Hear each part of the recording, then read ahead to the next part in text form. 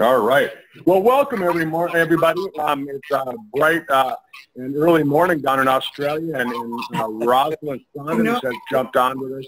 She's our guest speaker today, and Rosalind has some background personally as well as career-wise, working in the field of anti-aging and with addictions. Hang on, I'm going to mute everybody here. It seemed like we were getting some background. All right, and so Rosalind is our guest speaker this morning. We're going to be talking a little bit about addiction. And Rosalind called me, or we were talking a number of weeks ago about how to put together basically our own little research project on what the age pill and what Sizzle products can do with addictions. She's been working in a number of clinics down in Australia, and she's been seeing some results with people. And so I said, well, why don't we get you on the call and have you share kind of your idea and some of the things, maybe give people a little bit of background on addictions and what it actually means, because, you know, I think that so many people are addicted to different things. And when you say addictions, I think everybody thinks of drugs or alcohol, gambling, some of the common ones. But like you and I were talking about a couple weeks ago, it's a lot more than that. So Rosalind Saunders, I'm going to hand the microphone over to you. Thank you, Kurt. Thank you. I'm happy to be here. Yes, so just going back over, the reason I reached out to you was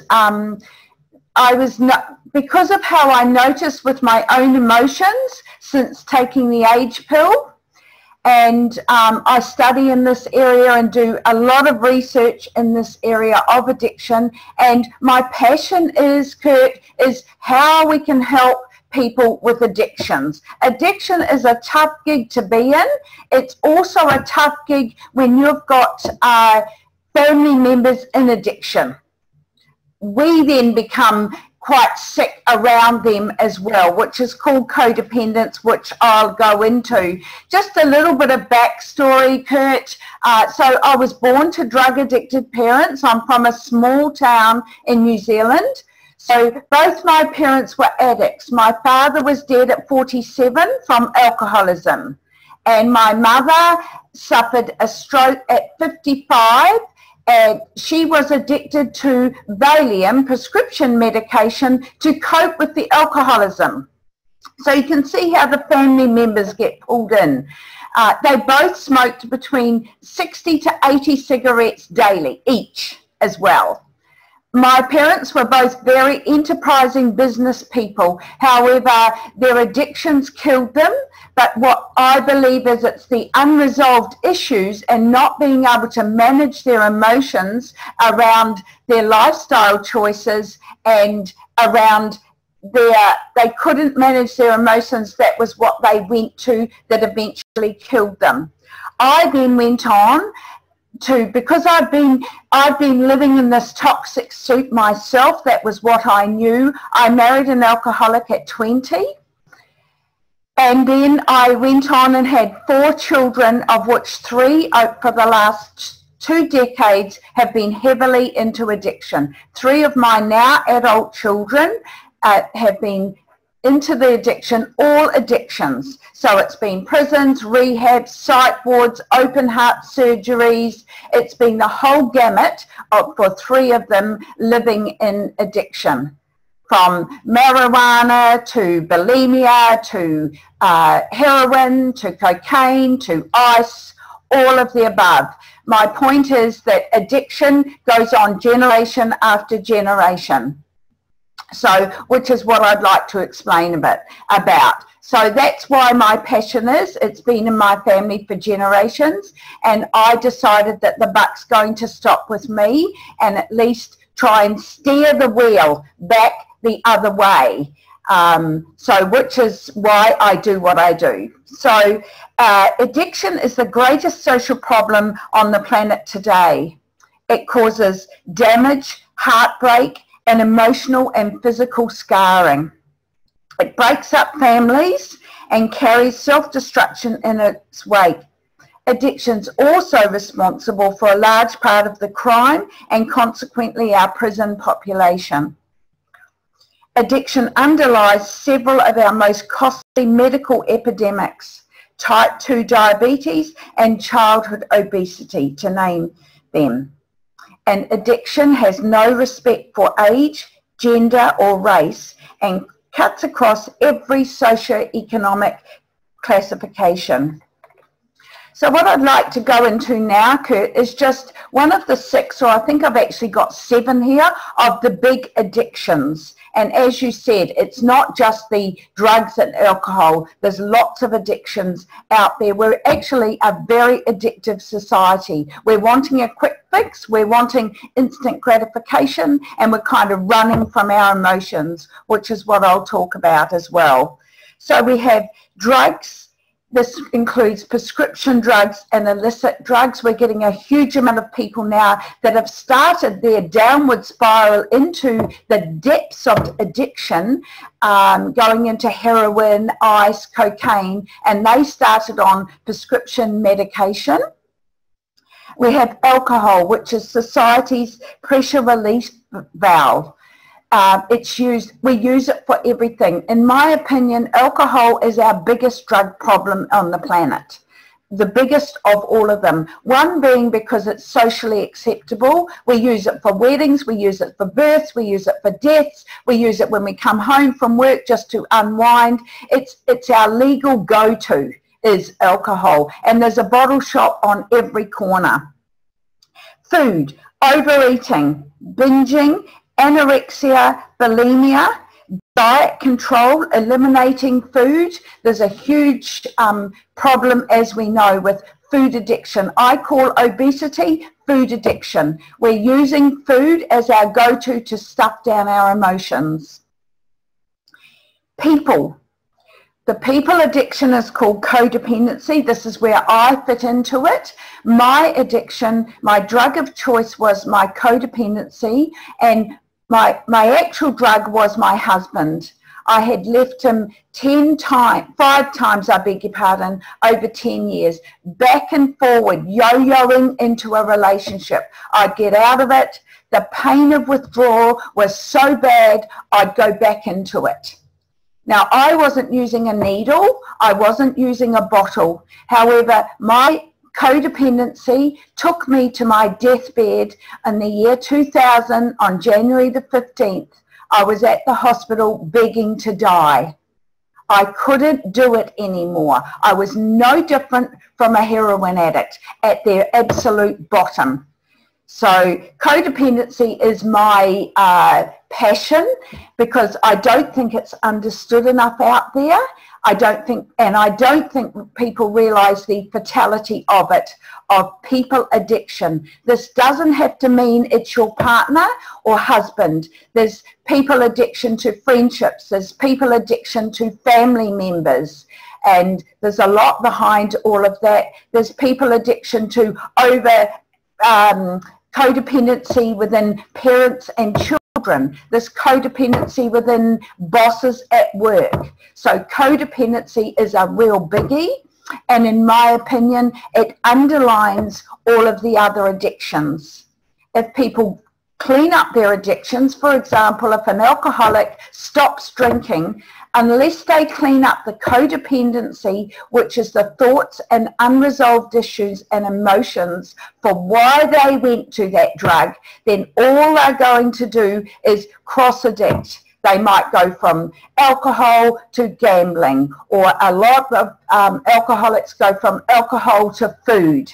So that's very, very important, is codependency. Money, we have money. So there's gambling, there's shopping, there's being in debt. We're brought into the lie that it's okay to be in debt.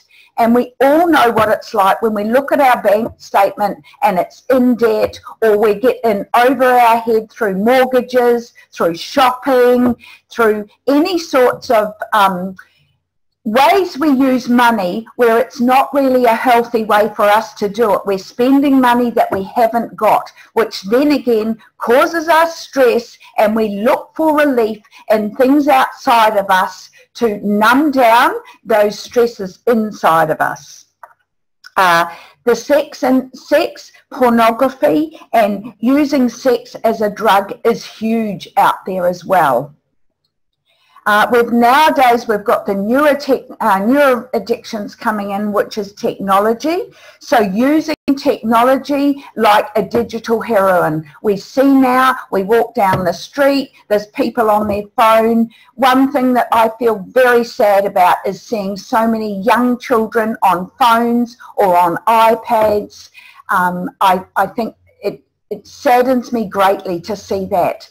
And the number one thing with addiction is it's disconnection. So these children are learning to disconnect, and the parents from the children are using that mechanism to babysit them or keep them entertained, which is disconnection as well. So those are the 5 or 6 or 7, I think, main big ones out there in society, and they're everywhere.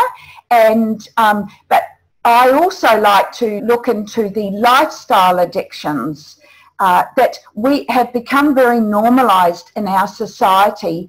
So for the likes of, there's work addiction, which in a lot of cases a person that works is glorified. Look at them, they work 80 hours a week, how wonderful. And often that's addiction, and they're not with their families, they're doing all sorts of things. And so a lot of these lifestyle or socially accepted addictions have become very normalised, integrated in society. So like you said at the beginning of the call, Kurt, there's all of these underlying addictions that are not being brought out. And that's what I would like to focus on as well. So, and also we can become addicted to our thoughts and emotions. The neuroscientists are coming up with this now. We become addicted to anxiety. We become addicted to fears. And by the time we are 35, our autonomic nervous system has actually, they're in our cells, it's in our bodies, our issues are in our tissues, and that becomes a mouse's wheel of being addicted to those. So the addiction, say, to anxiety or drama or fear, that when that autonomic nervous system is not getting fed, when our issues are not getting fed, it screams out, and the autonomic nervous system goes out, emotionally goes out and searches for things within people, places and things to bring situations into our life to keep feeding that addiction to anxiety. So we are very much, now the neuroscientists are coming up with, we are very much addicted to our thoughts, feelings and emotions. So I think what we need to do is deal with addiction in a holistic way. There's lots of components in dealing with it, and it needs all of the components. So obviously we need to abstain from, obviously the first thing is awareness, and we admit that we have a problem with it when we can't stop it. The actual definition of addiction is any addiction, substance related or not, is continuing a behaviour that, despite the negative consequences in our lives, we continue to do it over and over and over. We promise ourselves we're not going to do it again, and we do this. And that can be in the form of many of these, what society has termed as socially acceptable things. And then, for example, a person can be addicted to busyness and drama, and that actually is glorified in society. They're so busy, they're always doing things. They're just on this mouse's wheel. So you can see how that feeds that person for their self-worth. I'd like to refer to Dr. David Hawkins. He's a world-renowned metaphysicist. He was firstly a doctor, then a scientist, then became a metaphysicist. And he has a scale of emotions for consciousness. And he says that addiction, which is full of shame, guilt, fear, and hopelessness, actually has the frequency of about 20. So for a meaningful and hopeful life, we should sit around 310 to 400, and love frequency at about 500. So you can see how low these people are. Their frequency is. Their frequency, and we're all energy, so the frequency of this hopelessness, this shame, this guilt, this fear. Getting out of addiction is a hard thing to do, which brings me to what brought me to thinking about this. Since I've been myself being on the age pill, and specifically 12, I find that I'm calmer. I find that I've got more courage, and I've done a lot of work on my own addiction, so I'm not at the bottom of the addiction cycle. However, I noticed a big difference in my own emotions.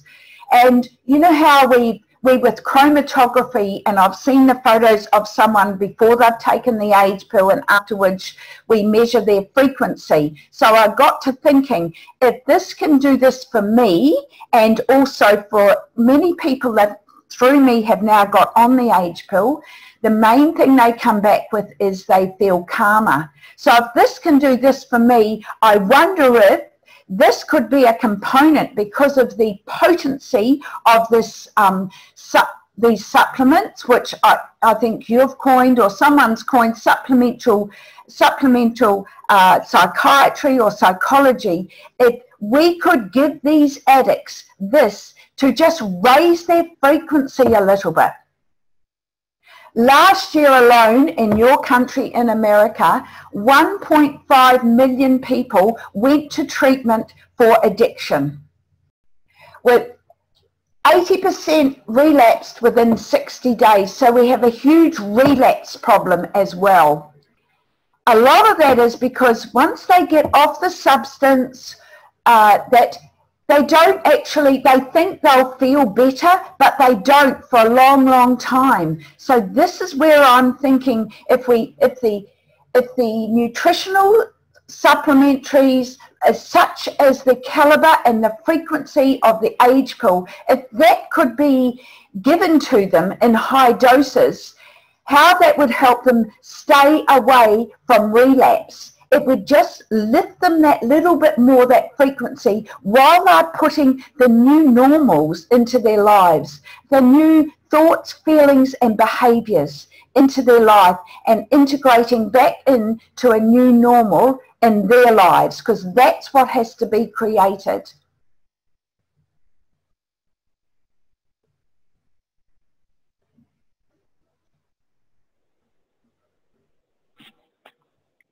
Roz, you know, as you're talking, one of the things I'm thinking about is that, you know, for me, my addiction is really my work. I jump into it head first, and both feet, both arms, all at the same time, and it really is. I mean, I have no problem admitting that's my addiction. Yep. And you know, like everything, Kurt, everything, there's nothing wrong with most things out there, but across the line. And when we're addicts, we take things to the extreme. We go from one end to the other. We're never in the balance in the middle as being addicts. Right. Well, and I think, you know, the thing is, sorry. The thing is that you know, a lot of scientists now, they're saying that the reason that we're seeing, and this is where I kind of relate it to the H pill and to Sizzle products, and probably why you're seeing some results, is that when we take a look at what we're doing with our babies, with our infants, is we're giving them infant formulas. We're giving them food that's loaded with sugars. Absolutely. Absolutely. And what it, you see, that sets up the same pleasure centers in their little brain. So they go on and on and on, and let alone the foods that we're eating. Absolutely, Kurt. yeah, and then what it does is it creates the same effect in their little brains that a heroin addict has when Yes. they're 20 or 30 years old. They're having the same effect, and it's coming from sugar. It's bouncing through the same receptor sites. That's it, absolutely. It lights up the same receptor sites in the brain. So they're calling sugar children's alcohol. Yep. We know And that so now, laden with it, it's hidden, and carbs turn into sugar. So giving children a lot of carbs and a lot of that sugary food, when I see them out there, I go, oh my goodness, they are already set up. Put an iPad in their hand at 2 or 3, or I've seen children at 1. You see, they're all around, and then their parents could be kind of the household like mine. That could be addicted. The parents could be going off to alcohol or work addiction. Can you see how it's about epigenetics and it's environmental? They're saying that addiction is only 6% genetics. The rest is epigenetics and environment and learned behavior. We learn off our parents what they did. We learn to cope the way they did. We watch how they're coping, we watch how they're living, and we, like I did, I created an absolute blueprint of my family life when I married an alcoholic at 20. After 3 years prior to that, having lost my father, 4 years I think, to alcohol. Now you wouldn't think anybody in their right mind would go and marry an alcoholic after living through all that. However, my emotional system, those emotional frequency went out, and when I met my husband all those years ago, there could have been 100 young men, guys in the room. I would have picked him because he matched my programming. He matched what was normal to me. It sounds insane that that's what you do. But I just recreated the whole thing. Then, because of my children, when I finally left, our marriage dissolved, I finally, after going back and forward 5 times, 10 years, and all the drama, etc., my children were in their teenage years, so they started using. Most of them started on marijuana, and they wanted more and more and more. They were looking for relief in the environment that we had at home, just like I did. Yeah. Well, and one of the things that I was going to say is that when we take a look at it, I mean, without getting really deep into the science, you know, it creates a problem with the receptor sites when you're giving that baby, when you're getting that infant and that young child real sugary foods. What it does is the body actually creates more receptor sites, and then now you have to fill those receptor sites. So that's what creates the craving, and that's what creates the addiction for whatever it happens to be in, and whatever source of pleasure it is. And like Roz is saying, I mean, it could be anything really, like in my case being work, and it fills those receptor sites. And so when you take a look at with the age pill, you know, it removes the glycation. The glycation is caused by sugar. And again, we take a look at what we're talking about here. Sugar caused the problem with the addiction. Sugar caused the glycation, and that's probably part of it. But then the other thing that they're saying is that because the age pill with the ingredients that it has, what it does is it reactivates the stem cells in the body, and the stem cells are the little repairmen that go and fix your cells. And so what they're saying is that it fixes the dopamine receptor sites, it fixes the neurotransmitter receptor sites in the body, and it's all because of that. So now, Roslyn, we've talked a lot about addictions. We've talked about kind of the history of it. You know, we've talked about what causes it so that people got an idea of what it is. Give us a little idea on what you're proposing so that we can get people to help participate in what you're doing, because I know you're looking at, you have a survey that you'd like to email to people that so that you can actually put together a database of people, so you can show that, hey, look, there's some preliminary evidence here that the age pill can help people. So if you'd want to explain a little bit about what you and I talked about with what we're proposing here. Thank you, Kurt. Yes, so it got me to thinking, and I thought if I could do a survey and get some data, get some evidence on how this can help people. As I said, it's not the only thing, but if we could just help them to feel better, then they can stick to their programs and stick to their other protocols as well. I put together a survey. People, if they choose, they could, and it would involve 3 months, 90 days of taking 12 age pills a day, and of course drinking the water, etc. So I've put together a survey where they would fill that out every day, and it would only be, the information would only be available to me. I'm doing it specifically to collect data. Not as a marketing thing, nothing else. It's specifically just to collect data so I can come back and show evidence of helping for this. To maybe addiction clinics, etc. And of course, remember that when addicts, when we're at our lowest, where our health isn't good at all, Kurt, we're usually very, very dehydrated. Our gut microbiome is like a toxic soup. Our guts, everything is out of whack, as you said, our cells. So getting this high potency superfoods into them for their brain chemistry and for their physical self as well. So I want to collect data for that so I can go to maybe addiction clinics in itself. Another reason it got me onto it is 2 of my daughters who are just sort of looking to doing a bit of work on their addictions after 20 years of very heavy addiction. So they have been trialing my idea for the last 2 weeks. They've been on 12 age pills a day. They've been filling out my survey. I've also had them on a probiotic for their gut microbiome each day. One of my daughters put a post in the World Sizzle team. She rang me the other day and she said, Mum, she said, I actually even feel like I'm on drugs, because she's not using any alcohol or any substances now, but it's giving her, she feels good. She feels good about life again.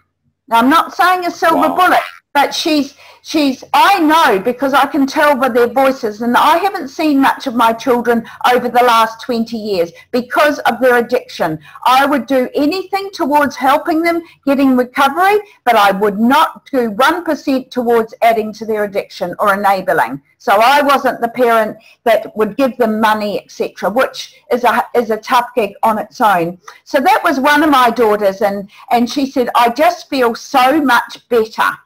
And my other daughter, I asked her today, she's been on it a fortnight as well, and so I asked her to just text me just some bullet points, and she's put changes in energy, more positive.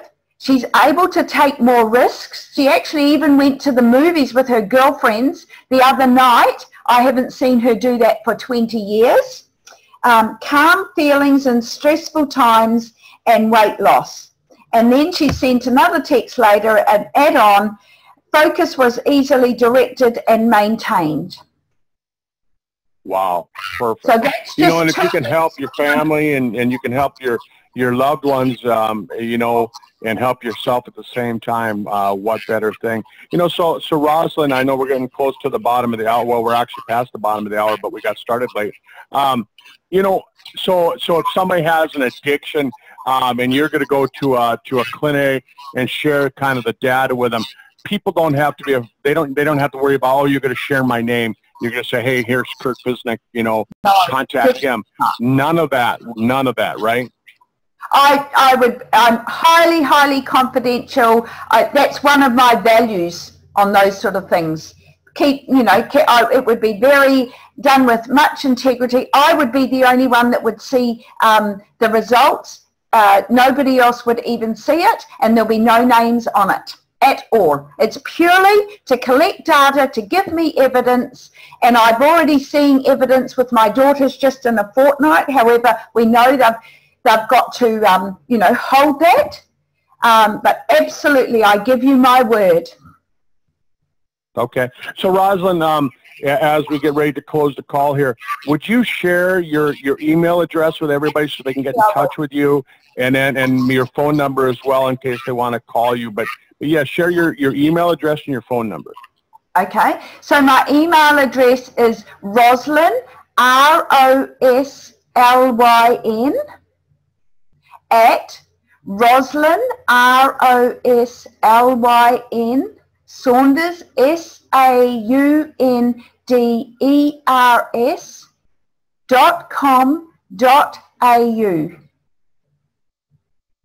Perfect. And so it's Roslyn at Roslyn Saunders. Whoops, Roslyn at RoslynSaunders.com.au.